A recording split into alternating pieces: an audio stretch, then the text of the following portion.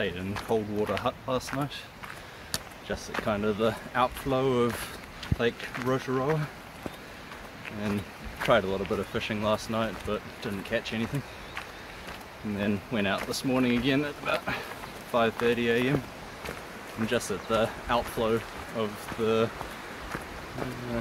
Travers stream I caught a nice little rainbow trout, about a foot long. It's the first trout on the new spinning reel, and did a lot better than last time I tried fly fishing, that's for sure. So put them back. I think it's like good luck to put back your very first fish, and maybe I think you're supposed to put back the first fish that you catch each day, but the very first fish you should put him back for good luck, just so you don't anger the fish gods by killing the first thing that you catch. I'm gonna go up to Capel's hut tonight. Hopefully it's a little bit quieter. There was a big school group that came in to Coldwater Hut last night. Luckily they stayed at the campground, so the hut was pretty quiet. But there shouldn't be anyone up at Capel's, and hopefully there's still a bit of snow around as well. It'll give me a good feeling for what level the snow's at for going over Sunset Saddle 2 days from now.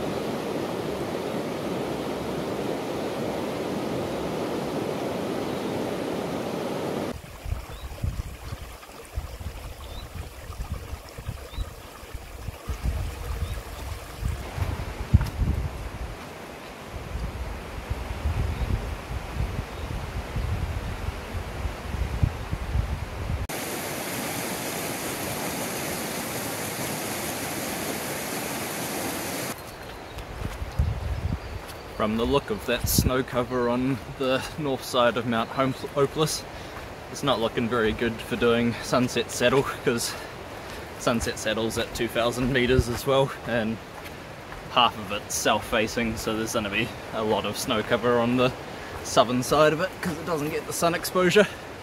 So I'm thinking that instead of going to Kapola Hut tonight, just for the sake of checking out the snow, I'll go up to Hopeless Hut tonight, have a look at the saddle, and then probably just bail back down, maybe wild camp just the base of the Cascade track, and then go up the Cascade track on Friday to stay at Angelus Hut Friday night, and then probably come back down the Cascade track Saturday, stay at Coldwater Hut again, see if I can catch another trout, and then walk out on Sunday via the Lakeside track, like not the one that goes to Lakehead Hut, the other side.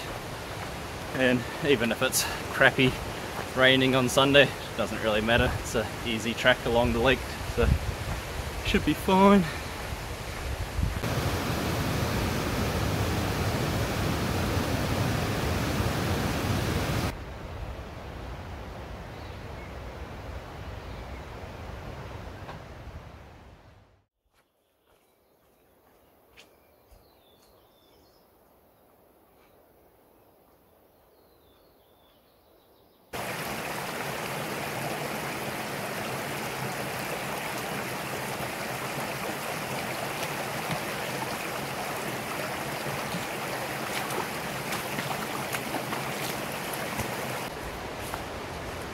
Had a nice night at Hopeless Hut last night.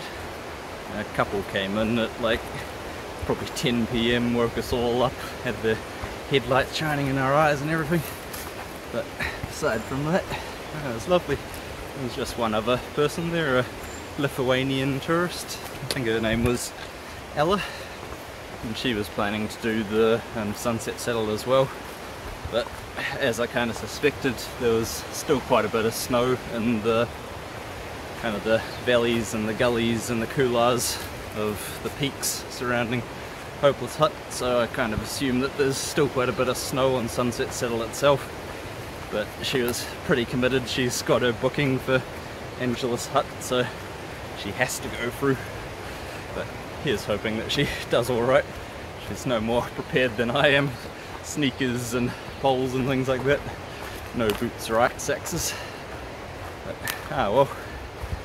And I guess that's kind of another lesson in planning. There's all of these backcountry safety books and pamphlets and things say, plan your trip. But the issues with plans is that you become very attached to them, and if things start going sideways, sometimes you put maintaining the plan above your own safety. So say I have to be out by this date because that's what my intentions were, that I told people that I left my intentions with, but it's not safe to be out by then and I need to take a different route, which means that I'll be 3 days late.